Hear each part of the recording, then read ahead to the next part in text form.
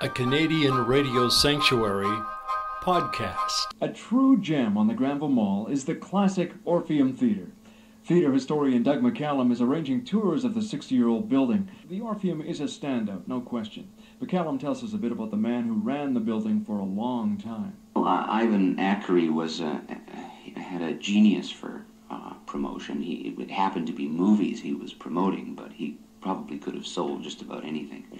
His promotion campaigns were so inventive and wacky and wild that they made him ultimately the most awarded theater manager in North America. Because in those days, the motion picture industry had two ways of selling movies. They didn't have television. They had movie stars, whose name could sell a picture, and they had the local movie theater managers, who had a lot more power and authority than they have now and were responsible for promoting the film. What were the years? From 1935 through 1969. So 35 years in all. And before that, he ran the Strand and the Dominion and various other theaters for famous players. Former manager Ivan Ackery, who is now 88 years old and lives in West Vancouver, started in the silent film days at the Orpheum. He was a singing usher. That's kind of the way Dave Pratt got into the business. The beautiful structure was the home away from home for popular manager Ivan Ackery. Now retired at 88, he lives in West Van. In fact, they had to practically drag Ackery out of the Orpheum. They made him retire at age 70 back in '69. He loved his work. He couldn't get him away from the place. The award-winning operator gave many entertainers their big breaks. As theater historian Doug McCallum points out, the hypnotist Reveen was one of Ackery's discoveries. Well, Ivan used to spend his vacations frequently up at Harrison and Chilliwack area. And Reveen, at that time, this was back in 1962, Reveen was an unknown hypnotist, and he was scratching a living by hypnotizing golf players to improve their golf game. And Ivan met him and was impressed with his genius for spotting talent and what would sell. He booked Reveen into the Orpheum for 8 straight weeks, and people thought he was out of his mind.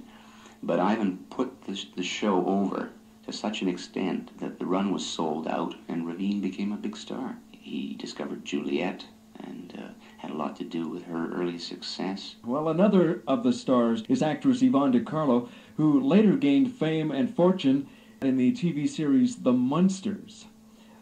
The Orpheum Theatre has presented great performers over its 6-decade history on Granville Street, thanks largely to longtime manager Ivan Ackery, shown in an Orpheum office wall photo. It's a classic. He's pictured alongside Marilyn Monroe when she was in Vancouver in 1956. To fill us in on a little bit of that, theater historian Doug McCallum. Marilyn Monroe came here to promote Gentlemen Prefer Blondes, which was showing at the Orpheum. But again, this was a common feature during Ivan's years because he, on his various trips down to pick up awards in New York and L.A., he got to know a lot of the movie industry people, a lot of stars. Gary Cooper became a friend of his. And he would take any opportunity to bring them to the Orpheum to make personal appearances before the film. In fact, the lane out behind the office where we're now sitting, which used to be Ivan's office, it became known as Ackery's Alley because Ivan used to let these stars out into the alley where a car could be waiting for them, and they'd avoid getting mobbed, which would have happened if they'd left by the stage door. So I think it was Pearl Bailey who nicknamed it Ackery's Alley. And there's a centennial plaque up there now to commemorate it. In the late 1920s and through the 30s, the Orpheum was part of a huge vaudeville network, very big. Bob Hope and Jack Benny were two of the bigger names to appear on the Orpheum stage way back then. Theater historian Doug McCallum, who plans to give tours of the 60-year-old Orpheum Theatre on Granville, says famous players intended to gut the interior of the grand old building. Back in 1973, they were going to clean out its insides and turn it into one of those 6 mini-theater complexes. Oh, my heart is breaking just the thought of it, but Vancouverites protested, sending 8,000 letters to the mayor. The Save the Orpheum campaign began. There was a lottery, donations flooded in, the federal and provincial governments kicked in some money. The city, of course, paid a large chunk of it. Where we are now is the Granville Street entrance. Is this the original entrance then? Yes, this was the original entrance to the Orpheum, and there's a reason for that. People often wonder why the entrance is on Granville Street and why the theater itself is over on Seymour Street. But at that time, Granville Street was the main street of Vancouver. But land was expensive on Granville Street, so they bought this narrow little strip about 23 feet wide on Granville and put this opulent entranceway in, and then they had a bridge over the lane leading to the theater on Seymour Street where land was cheaper.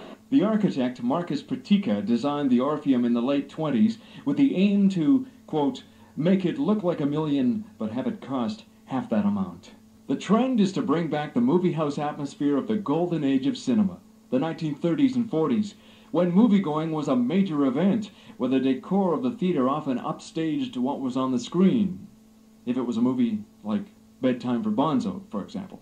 The 60-year-old Orpheum on Granville Street is such a grand palace and close to the heart of theater historian Doug McCallum. Anything you can tell us about these pillars here, this sort of a yellowy, creamy color? I mean, now this is something that right away gives you the feeling of the old big movie houses. Yes.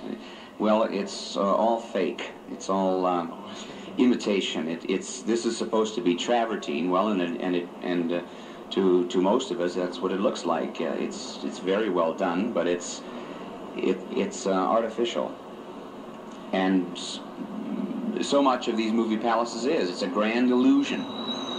It's plaster pretending to be marble, or it's cast stone pretending to be solid stone, and it's all to create an illusion of aristocratic luxury and elegance, and make it available to everybody. The move is already underway to bring back the movie palaces, if you will. The Cineplex Odeon chain, under the guidance of Toronto's Garth Drabinsky, is bringing back some glamour and elegance in their new theater designs. With some new movie theater companies striving to return the marvelous image of the old theater houses that look like palaces, there's still nothing like an original. The 2,800-seat Orpheum on Granville fits the bill. Theater historian Doug McCallum recalls the childhood magic there. I remember coming in here, I must have been about 5 or 6, to the Saturday movie matinees, and just being overwhelmed by the size and grandeur of the place. To a child of that age, it seemed like you were entering a magic world. Part of the fantasy lies in the architecture. McCallum and I went up to the top, right up to the rafters on the ceiling above and behind the chandelier. It's just another concrete box, folks. The architect found a way to make a concrete and steel girder building beautiful and warm and atmospheric instead of cold and inhuman. So he has hidden all the structural elements of the building. So we're now looking at them. The building is supported by a network of steel girders, and then from those roof girders, hundreds of wires, large steel wires, are hanging down, and the whole interior ceiling of the auditorium, including that magnificent dome that we were looking at from below, is hanging from those wires. It's suspended. It's a false ceiling. Doug McCallum says he plans to give public tours of the Great Orpheum complex.